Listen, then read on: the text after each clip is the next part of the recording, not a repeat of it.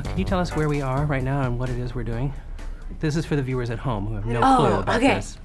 We're doing the... Are you serious? I am serious. Why is there a poster behind you instead of a Piper plant? always has posters in her bedroom. I carry posters. We're in my bedroom, and I always have posters of myself there.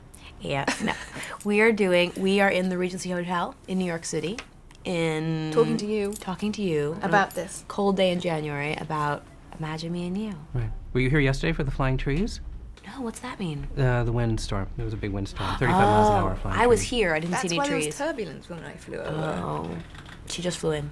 We will be talking about deleted scenes on the DVD. Not today, but later, I hope. Cool. I was just curious if you guys wanted to have more sex in the film.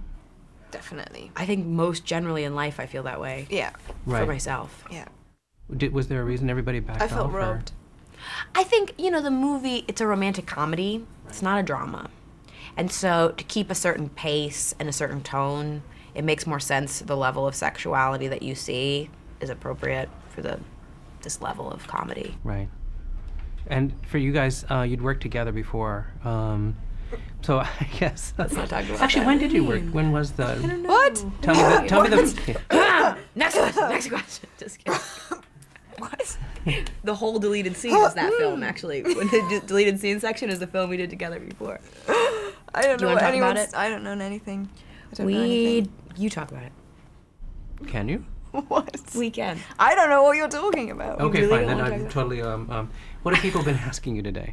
What are the questions you're getting over and over again? We're getting a lot of questions about... Do you believe in love at first sight? Yes. And the how answers are... easy- I think it definitely exists. I think that whether or not you can entertain that feeling at that time is a different matter. Do you know what I mean? Mm-hmm.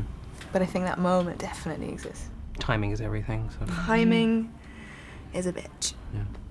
What other kinds of questions are you getting asked? Aren't we excited that Brokeback Mountain is doing so well and we're in a gay film? And then we say, we're not in a gay film. We have no horses, and this is a love story. So do you feel like this is a more traditional romantic comedy and they just sort of swapped the guy for you? I think it just happens to be this is the person that, you know what I mean? I don't think of it as a gay film, really. Mm. No, I don't think so. Do you? No. And I think it's about love and timing. Love and timing. Although I did read and have been reading a little bit, apparently within the lesbian community, this is an issue of women who are married and then come out.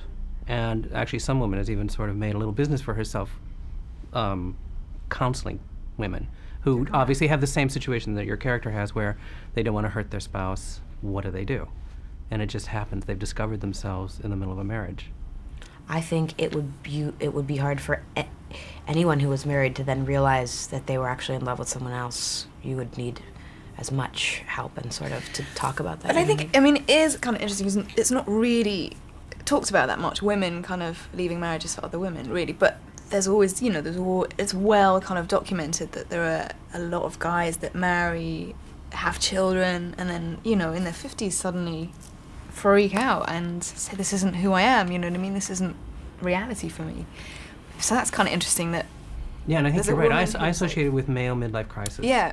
Yeah, whereas I or think... people like just, you know, kind of suffocating their real feelings, you know what I mean?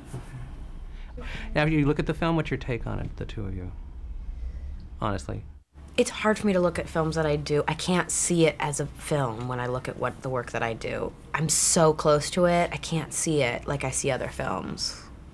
Do you know what I mean? I'm remembering that day's work, and I know what was happening to her in real life on that day, and thinking about our, you know what I mean? You're so ingrained in it that I can't see it as a film.